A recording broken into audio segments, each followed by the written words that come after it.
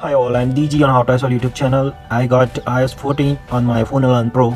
Such a cool and beautiful home screen design, widgets, app library, compact banner, and so many accessibility features. Such a make my iPhone powerful and easier to use. So in this video, I'm going to show you about health and its sleep mode. In iOS 13, bedtime mode is now replaced in sleep mode in iOS 14, and now let's start. So first of all, open clock app, and here you can see only four tab. In iOS 13, a separate bedtime tab between alarm and stopwatch, but now here is you can see no bedtime tab. So at a glance it seems bedtime is removed on iPhone, but not.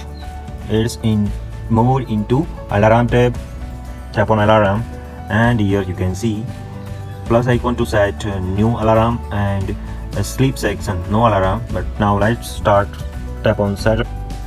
Yes, and you can see sleep is now in health. Once you have set up your new sleep schedule, you can change your alarm in clock. You can also set a sleep goal, create a wind down routine, and more. Set up in health, and health app is open. Okay, you can see sleep data, tracks sleep, show more in sleep.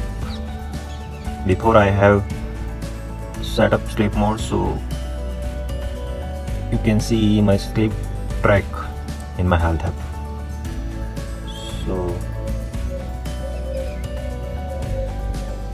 set up sleep. Tracking your sleep can help you understand your overall health. So get started.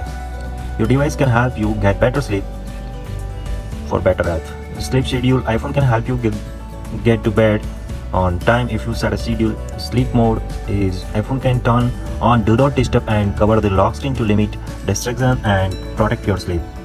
Wind down is new. Take time to slow down before bed. You can set actions that help you relax.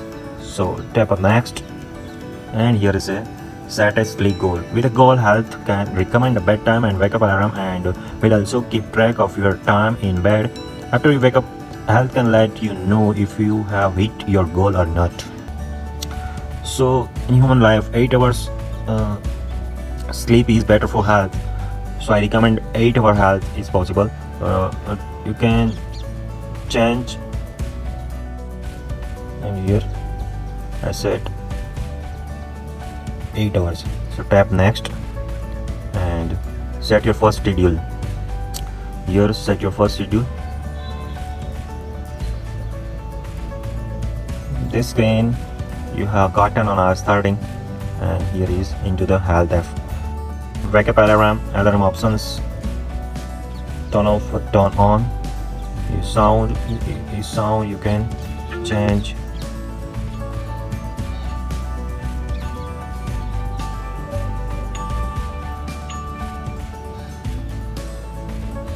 Snooze and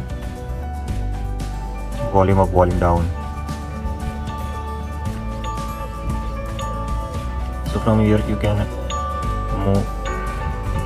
increase here from here bedtime schedule. Here is my bedtime is 10 p.m. and wake up is 6:30 a.m.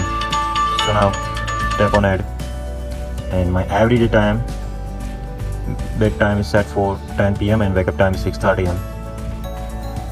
You can have a different schedule for every day of the week. You can edit it from here.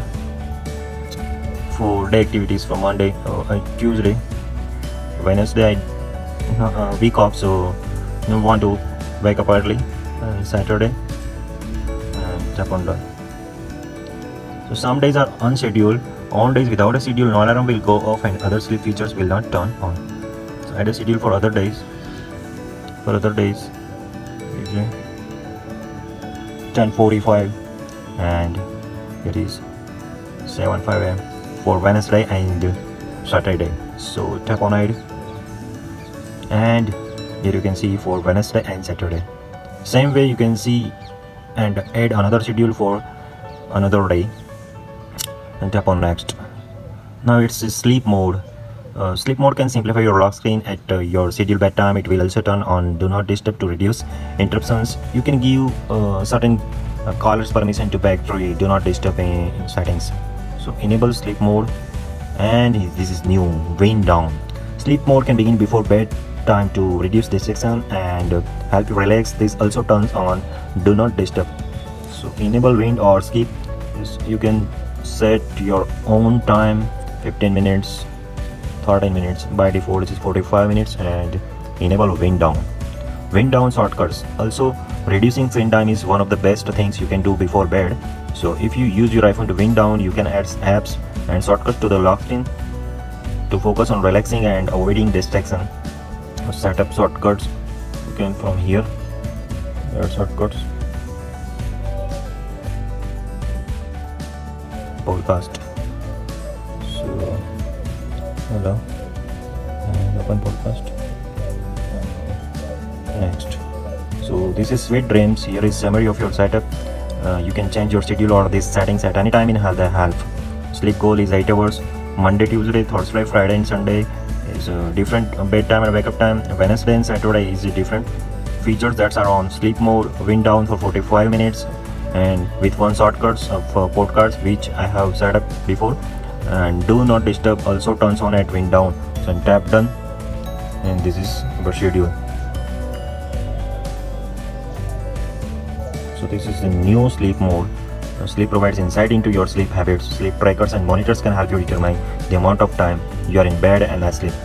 This device estimates your time in bed and your time asleep by analyzing changes in physical activity, including movement during the night. You can also keep track of your sleep by entering your own estimation of your bedtime and sleep time manually. The in-bed period reflects the time period you are lying in bed with the intention to sleep. For most people, it starts when you turn the lights off and it ends when you get out of bed. The sleep period reflects the periods you are asleep. So this is the, and after that, here month wise and week wise you can track your sleep. For example, my Thursday sleep is bed start 11:24 p.m. and bed end 6:01 a.m. on July 2, 2020. Similarly, on Wednesday 11:03 bedtime start and I wake up early 5:37 a.m. So this is amazing.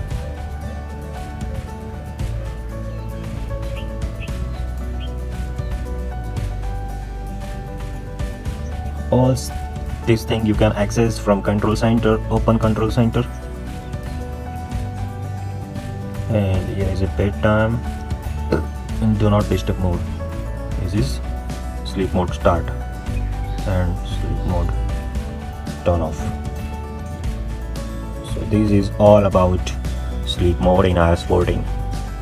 You guys, thank you for watching, and for any query or suggestion, write down comment in the video and get more information in pinned comment and video description. Thank you for watching.